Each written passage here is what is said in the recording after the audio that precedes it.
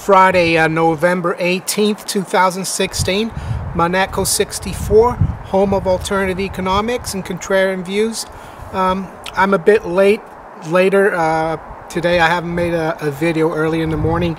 It's quarter to 4 p.m. London, or quarter to 11 New York time or Eastern Standard Time. So markets fairly mixed. We've got the Dow down 26 points, S&P down 4.35 points, but Dow's still near the all-time high. The dollar is very strong.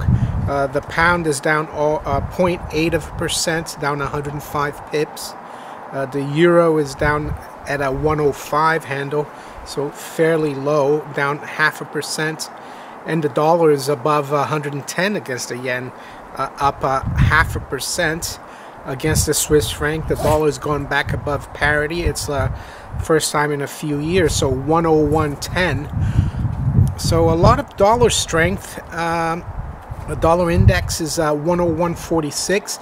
That's a multi-year high as well. The recent highs, key resistance was just above 100, so we're at 101.45. Dollar index up 0.5%. What else? Well, gold and silver suffering on the back of that.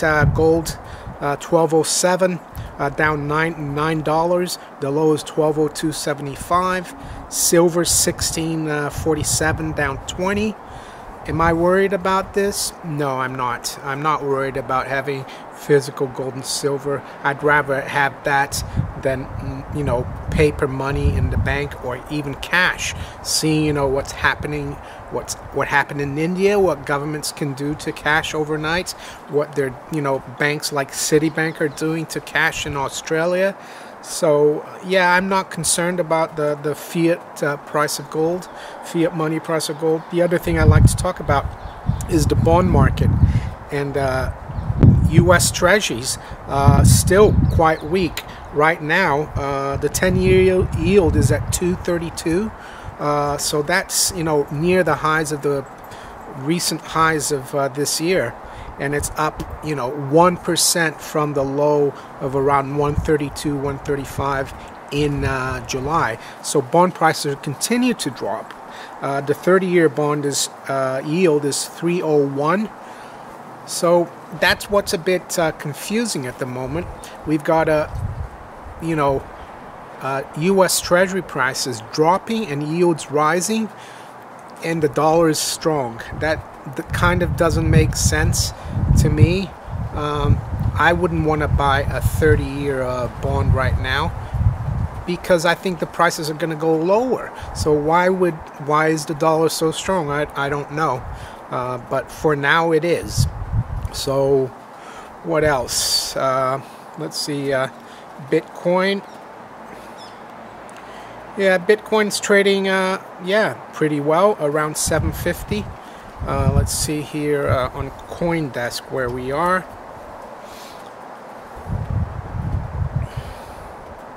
Yeah, 750, just around that level. So Bitcoin continuing to do pretty well. So yeah, as I said, I'm not concerned about this.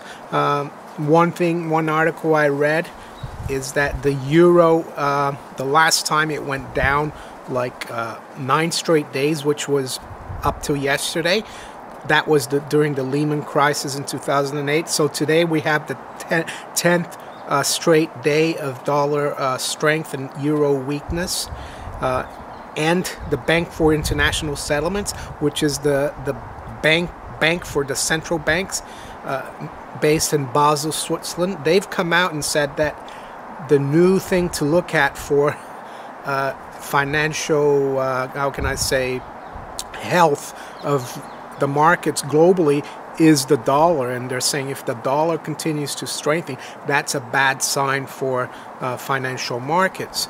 So yeah, just thought I'd do an update, quick update here this afternoon in London, and almost midday in the States. I will probably make another video later on. If you enjoy this video, please give me a thumbs up, share it with friends, colleagues, family, If you haven't subscribed to my channel yet, please do. If you'd like to donate as well, there's some links in the description below. I'll talk to you later. Bye.